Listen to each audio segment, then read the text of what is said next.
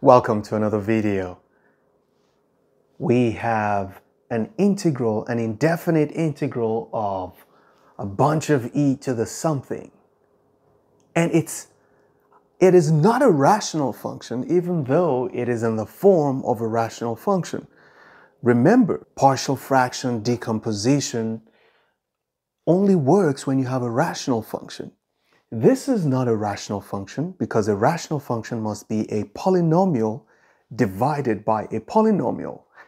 This is not a polynomial. This is not a polynomial. So you cannot do partial fraction decomposition. So what would we do? Well, one option is to convert this into a polynomial.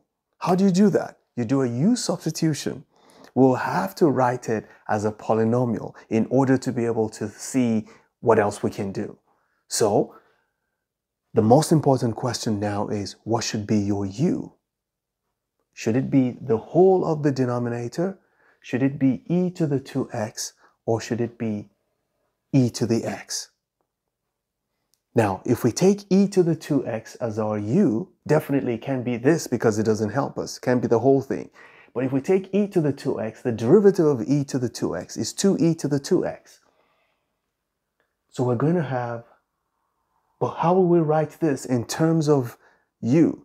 It's going to become, we're going to start having square roots in the denominator. That becomes more complicated. So why don't we try e to the x? The derivative of e to the x is going to be e to the x. But what we have here is e to the 2x. Well, we can split this e to the 2x into e to the x, e to the x, and take one of them and leave one of them and leave it as u. Let's get into the video.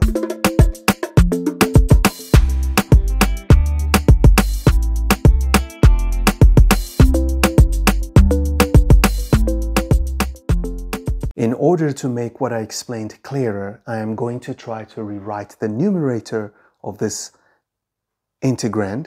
So we're going to have, this is equal to the integral of e to the x times e to the x.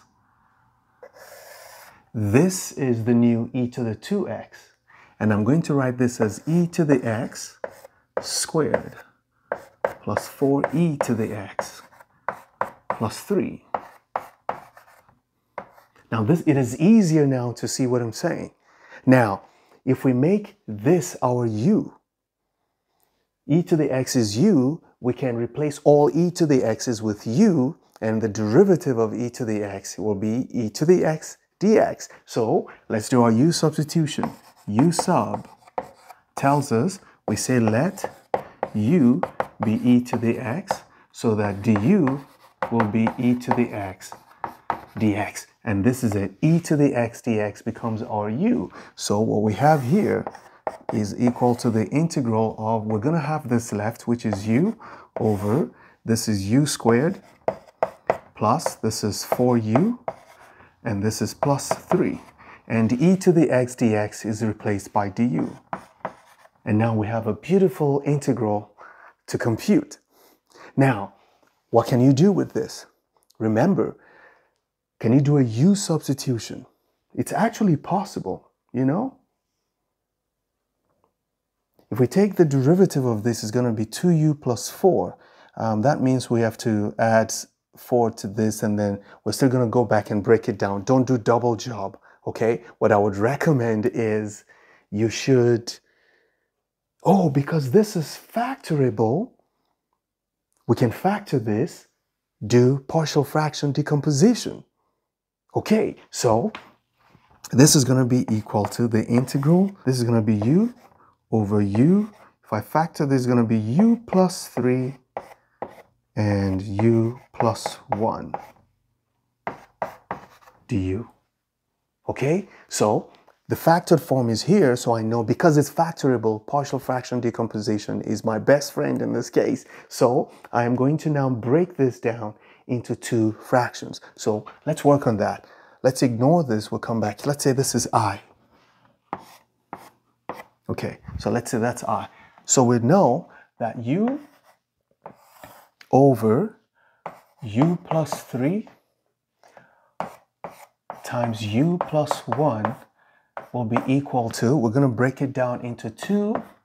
Because these two are linear, our work is going to be super easy. That's going to be u plus 3 plus b over u plus 1.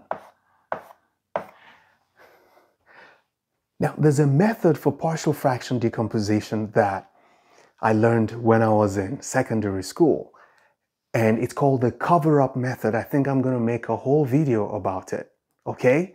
Now, the cover-up method is so sweet because what it tells you is that I'm just going to focus on this. For the cover-up method, don't worry about B. Just focus on A.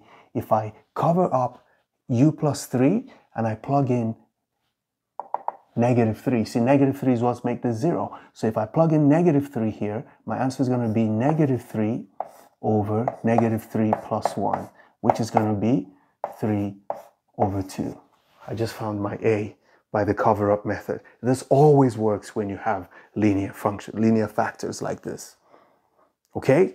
I know there are many other methods, but that's the fastest way to get it. For me, the cover-up method, it's sweet. Now, let's do B. What would I plug in here to make it 0? It's going to be 1, right? I mean, -1. So what I'm going to do is I'm going to go cover up this here.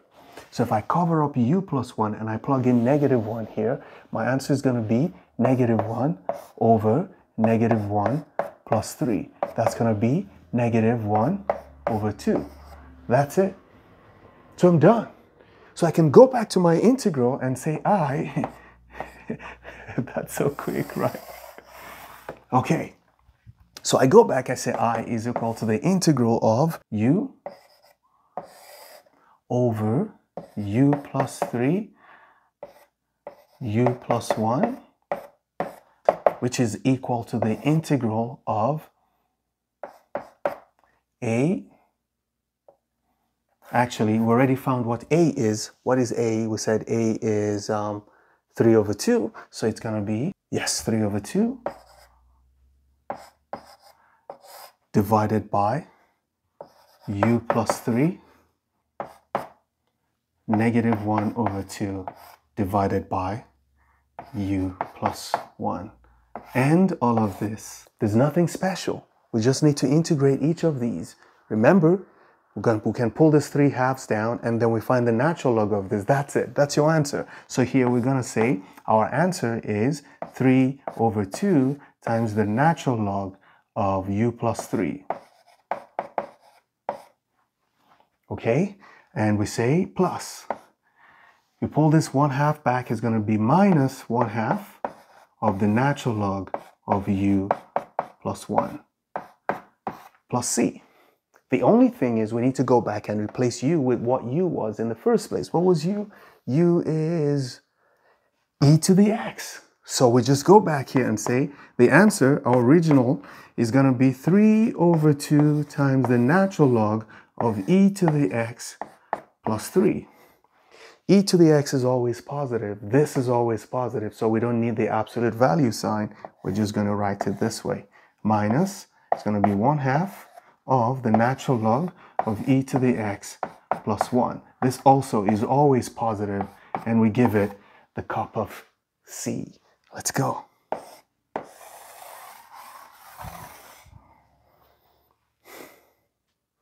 Never stop learning. Those who stop learning, stop living. Bye-bye.